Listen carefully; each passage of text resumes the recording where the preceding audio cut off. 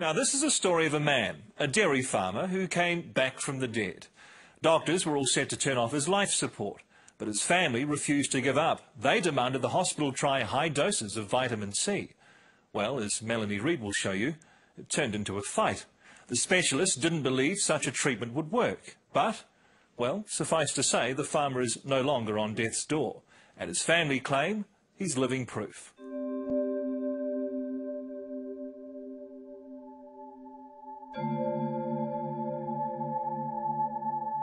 This is Aotearoa farmer Alan Smith in Auckland's intensive care unit shortly before the doctors told his family his life support should be turned off and he be allowed to die. And I just sort of backed up and looked at him laying there so helpless, and you know, he was my whole life. We've been together since we were both 16. On the Smiths' Aotearoa farm, Alan's wife Sonia and son Shane remember when they were told it was all over. I was, you know, speechless. I mean, it was like,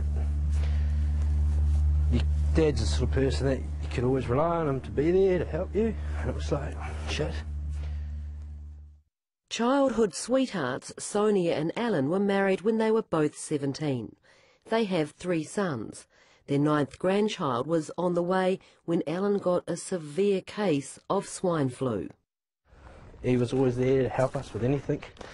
And it was just, yeah, I mean, what were we going to do? And he wasn't very old, eh? No, only 56.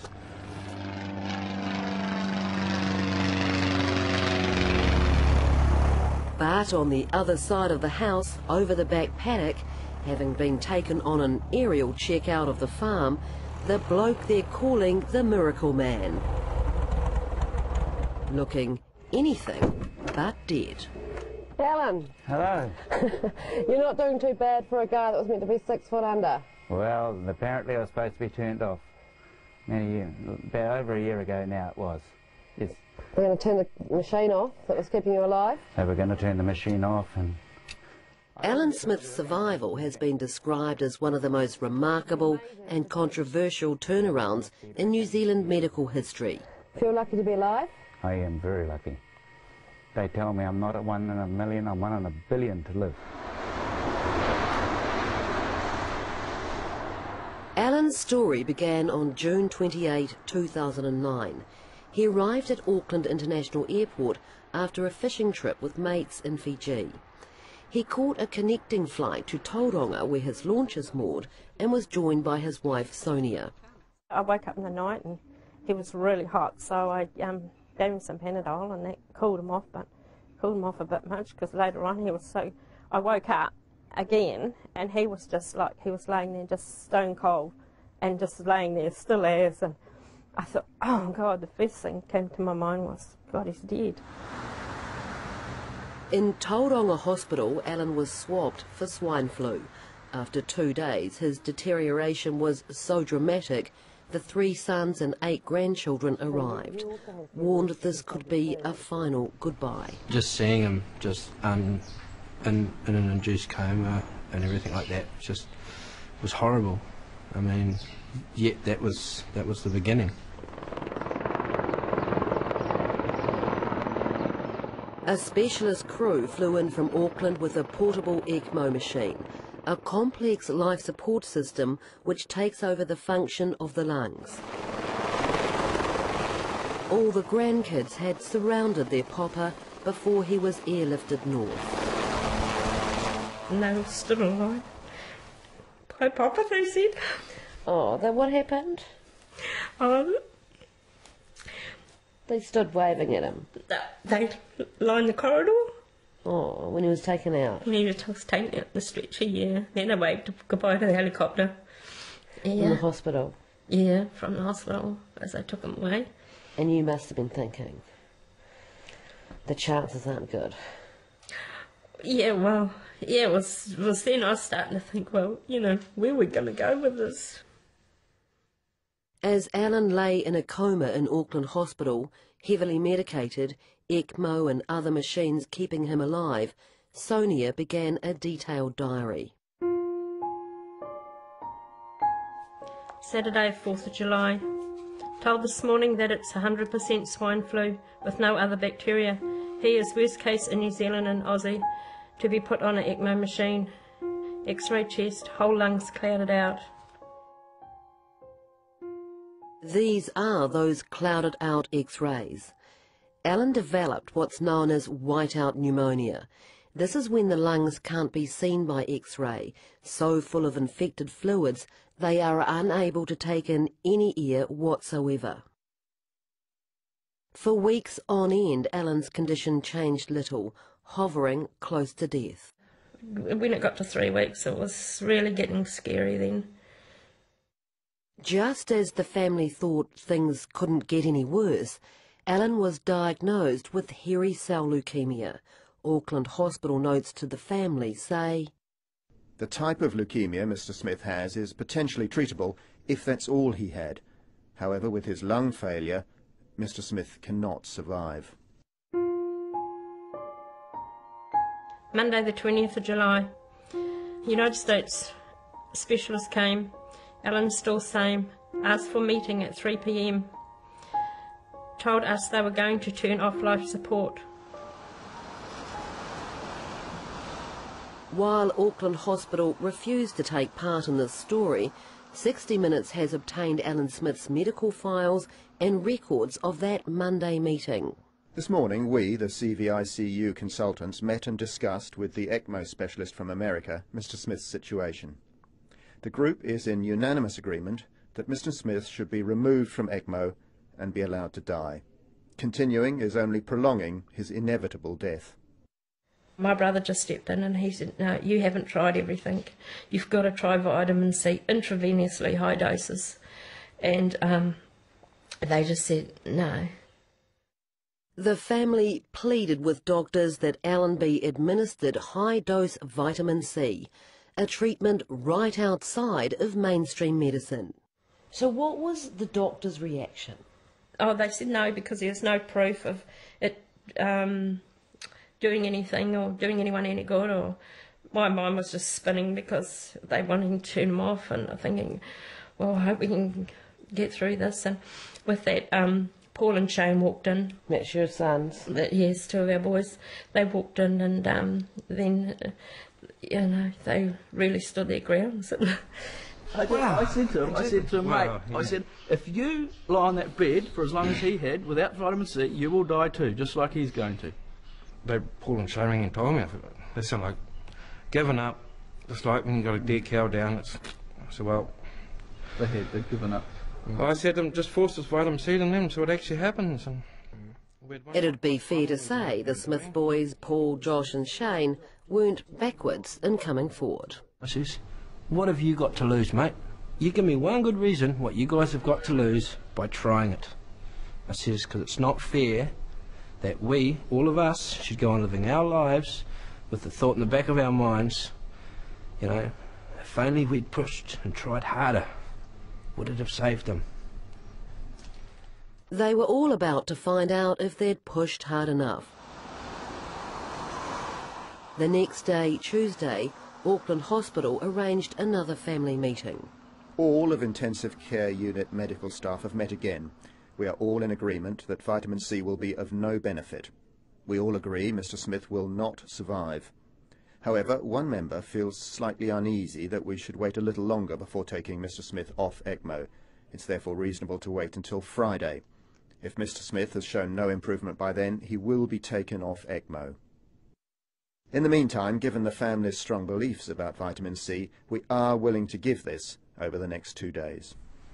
So, Tuesday night, he got his first dose of 25 grams through the IV. And Wednesday morning he got another 25 grams. The Wednesday afternoon they did a CT scan on his chest, and that's when they found the air pockets in his lungs, whereas the x-rays had showed just complete white. So Alan's x-rays, before high-dose intravenous vitamin C, so full of infected fluid the lungs can't be seen. This X-ray taken after 2 days of high-dose vitamin C treatment. The lungs dramatically improved and readily visible. By D-Day, the Friday when Alan Smith was destined to die, when the ECMO life support was to be withdrawn, turned out to be the day Alan Smith was destined to, well, maybe, survive. Mr. Smith is stable but still critical. He has improved over the last couple of days. Turning Mr. Smith prone has probably made the biggest difference. His chest X-ray is better. They didn't agree or believe that the vitamin C turned him around, because What did they think turned him around? coincidentally, the same time as he started getting his vitamin C, they proned him, which was turning him over onto his stomach. So that's their argument on that's why he got better. So Assume it will be, won't we? my question to that is, why didn't you try that before even suggesting to turn the machine off? So less than a week after the high-dose vitamin C was started, Alan had improved to the point that he could be taken off ECMO life support. Sunday 26th July. Got taken off ECMO this morning today, hooray. Seems funny seeing him breathing again. He is taking a few of his breaths on his own. Then, just as the family felt they could breathe a bit easy themselves, Alan's health started to dive. They would find the vitamin C had been stopped. This time, a different consultant was there, and he was just so adamant against it. He sat back in his chair, rolled his eyes and crossed his arms and looked at the ceiling and said, "No, not putting him back on it. No, no." Did he make you feel like a bit of an idiot? He did, and it's the first time everyone had hit someone. I got quite serious with that doctor. How serious? The meeting was stopped, put it that way. 3 days later, the vitamin C was restarted, but only very low doses of 1 gram twice a day. So we got them all in one mob, not two mobs? Now, while these King Country brothers certainly don't claim to be medical experts, they say the mucking about with the vitamin C was reflected by the changes in their father's health, and they say you'd have to be a bit thick not to see what was going on. So he was on 100 grams per day, improving rapidly, very rapidly. And then he went downhill rapidly when they stopped it, cold turkey. When he got put back on vitamin C after that heated meeting, it was at a very low dose. And once again he started recovering, but it was a slow recovery. They expected to have him transferred to Waikato in less than a week. It took a lot longer. By early August, still critical and still in an induced coma, but by now breathing on a ventilator, Alan was airlifted closer to home, to intensive care at Waikato Hospital, who, like Auckland Hospital, wouldn't be interviewed. It was here the Smith family found they had another scrap on their hands. A doctor comes on and stops it. And Stops the vitamin C? stops the vitamin C. And says what? And I said, you know, why? And he said, well, this stuff has come down with him and we don't know what it is. So here we go again, another fight. This time they brought in the heavyweights. Wellington public law specialist May Chen warned Waikato Hospital. The decision to discontinue the high-dose intravenous vitamin C treatment without consulting with Alan's family is in breach of Right 7 of the Health and Disability Commissioner's Code of... There was even a threat, wasn't there, that you would go to the High Court? Yes, we would. Well, this is someone's life we're dealing with, not just anything, you know. Once he's dead, he's dead. You can't get him back. And we weren't going to let that happen. So they agreed to give him a couple of grams of vitamin C a day. Yeah. And you wanted him to be on like 50 grams a day. That's right. Yeah. So they kind of said, yes, we'll do it, but didn't really do it anyway. No, that's right. slowly recovered, and it wasn't until we got some oral lipospheric vitamin C into him, and that's when he once again recovered really fast. After a total of 9 weeks in a coma, Alan eventually was woken, which is when Sonia began administering vitamin C to Alan herself, using a special high-dose oral form known as lipospheric. The next step was meant to be months of rehabilitation. I was taking 6 grams of that a day, of the lipospheric, and of course when I had to go to rehab again to learn to walk, I was told I'd be there for 3 months. Well, in 3 months I did not like the sound of that, but I walked out of that hospital in one day under 14 days, and even the doctors were absolutely disbelieved that I could come right so quick. Alan was back on the farm recuperating when his neighbour John came down the road calling out to him. Says to me, "Hey, Smitty, you owe me $15. I said, "What do I owe you $15 for, John?" He said, "I went and got me suit dry cleaned for your funeral, and you bugger, you've come back." Get him behind. Alan Smith's comeback is being talked about around the world, described as little short of miraculous. Alan himself says he's living proof the establishment should be taking high-dose vitamin C seriously, and sooner rather than later.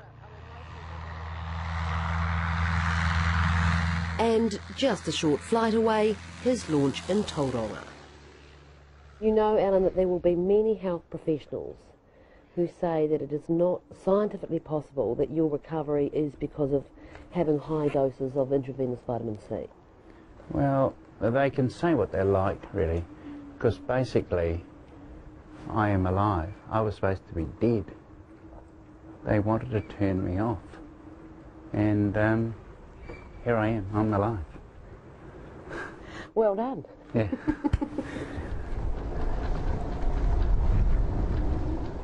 Just a note, Alan Smith no longer shows any signs of having leukemia. I've beaten the system, as to speak, and you know, if my family had let them turn me off, I would be dead. It's not a good day to be dead today. Not a good day to be dead today. There's obviously a fish out there somewhere with my name on it. We don't catch it.